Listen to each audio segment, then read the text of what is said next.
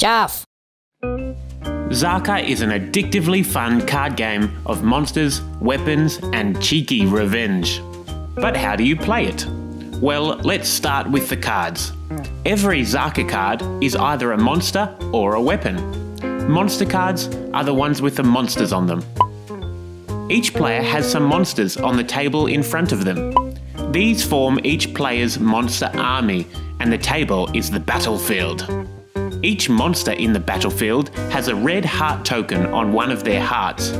This shows how much life force each monster still has remaining. A token on the bottom right heart means the monster is at full health and has all of its hearts. This is how all monsters start the battle. A token on the top left heart means the monster has only one heart remaining. Once a monster's red token lands on the cross or beyond, that monster is defeated. Players can also have some cards in their hand, which they keep secret. But these cards don't count for anything unless they are played onto the battlefield. The aim of the game is to defeat all of the other players' monsters in the battlefield. If you're the only player with a monster left undefeated, you win. Once the game has started, players take turns one after the other to command their monster army.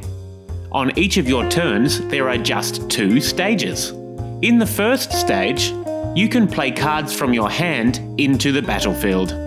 You can play 2, 1, or 0 cards in this stage. Monsters can be put straight into the battlefield, along with a new heart token. But weapons can only be played if they are given to a monster with a matching weapon type symbol in their top corner. Weapons make monsters stronger, but monsters can only have 1 weapon each. For the second stage, you get to use one of your monster's abilities, but only just the one. Monsters have different abilities that do different things, such as protecting an ally or stealing cards from another player. But most monsters have a basic attack ability. To use an attack ability, add up the number of swords beside your chosen attacking monster's ability, as well as any weapon bonus if they have a weapon. This is your monster's attack strength. Next, choose a defending monster to attack.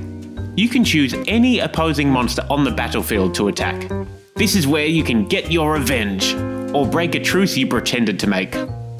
The defending monster then loses the same number of hearts as the attacking monster's attack strength. An attack strength of 2 means the defending monster loses 2 hearts. Make the defending player move their monster's heart token along to show how many hearts their monster has left. If the defending monster still has some hearts remaining, your turn is over. But if you defeat a monster, you get to pick up a card from the deck in the middle of the battlefield, and the defeated monster gets moved to the discard pile along with any weapon they are holding. Only if you defeat a monster do you get to pick up a card. Then your turn is over. Each player keeps taking turns like these until they don't have any monsters left in the battlefield. Then they are knocked out of the game, even if they still have monsters in their hand. Once there's only 1 player left, the game is over and the battle is won. Ready to start playing?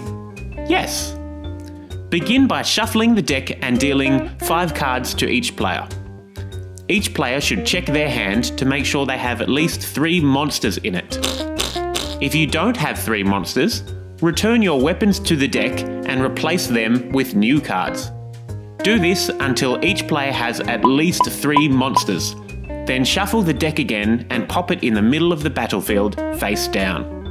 Now choose who deserves to go first, and start the action. On each player's first turn, they must play at least 1 monster into the battlefield and cannot use any abilities. After that, normal turns continue until 1 player is crowned the champion. And that's it!